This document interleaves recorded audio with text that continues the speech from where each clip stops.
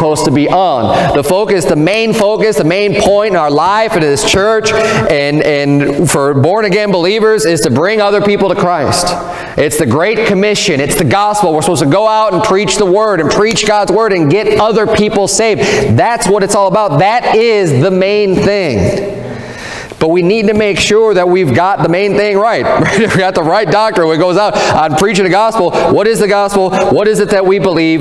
Now, people ask me out soul winning very frequently. I don't know what it's like here, but I can't imagine it's that much different. You run into a lot of people who are relatively ignorant when it comes to Christianity and the Bible and things like that. And they have this real vague kind of concept of what Christianity is. Maybe they're Catholic, or maybe they've brought up some type of Christianity, but they don't really know anything. And one of the main questions I get is, well, what's the difference between Christian and Baptist, or between Catholic and Baptist? And it's kind of funny because when people ask, well, what's the difference between Christian and Baptist? I'll say, hey, I'm from a Baptist church. You know, I'm from strong old Baptist church. I'll say, well, what's the difference between Christian and Baptist? Well, Baptist is Christian, first of all. We're not like Catholic. Now, there is a distinction where people would say, well, are you Catholic or are you Christian? And that for decades, that was a common question, and it actually made sense because Catholics aren't Christian. I mean, they may claim to follow Christ or whatever, but they're really not. It's a false religion. But that is a common question that you'll probably get. That's a common question that I've always gotten is, well, what's the difference? And I always tell them, well, there may be many differences. There's a lot of little things that we can point to, and it's not that any of those things are unimportant.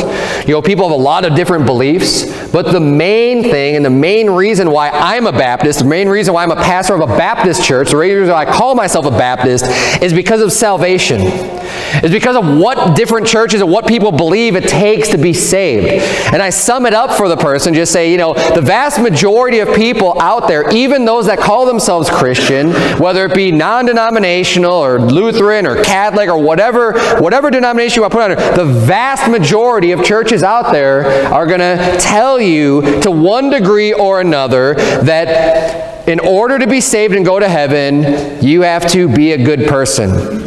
Is what it boils down to. They may tell you have to believe in Jesus or go to church, you have to do all these other things in addition to believing, but you have to do more. That believing is not enough. And I explain to people, we don't believe that. We believe very specifically that salvation is a free gift and it's not of works. It has nothing to do with how good you are. Whether or not that means you have to be a certain, good in order to get salvation, or you have to be good after you get salvation in order to keep salvation.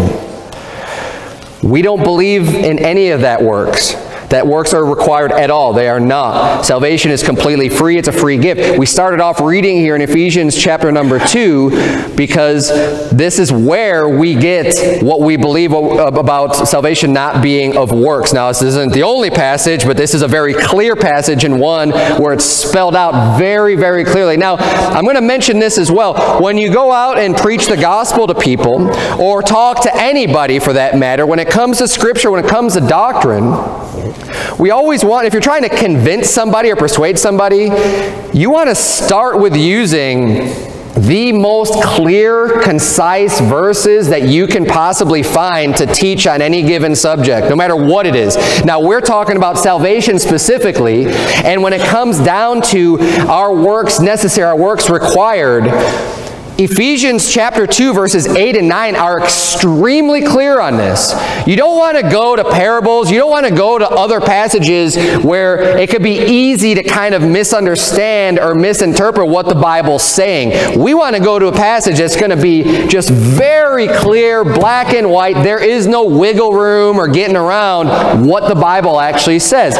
Look down there in verse number, we're going to start reading verse number 5. It says, even when we were dead in sins, hath quickened us together with Christ. By grace ye are saved, and hath raised us up together and made us sit together in heavenly places in Christ Jesus, that in the ages to come he might show the exceeding riches of his grace in his kindness toward us through Christ Jesus. For by grace are ye saved through faith, and that not of yourselves, it is the gift of God, not of works, lest any man should boast. So what I love about this verse is very clear. Verse 8 is talking about being saved. It's talking about our salvation very clearly. It's spelled out in the first verse there in verse 8. For by grace are you saved through faith. Grace is something that's given to us that we don't deserve.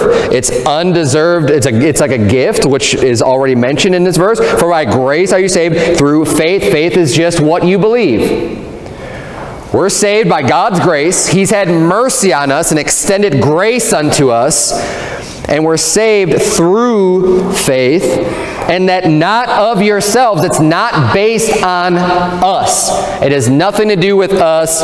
It is the gift of God.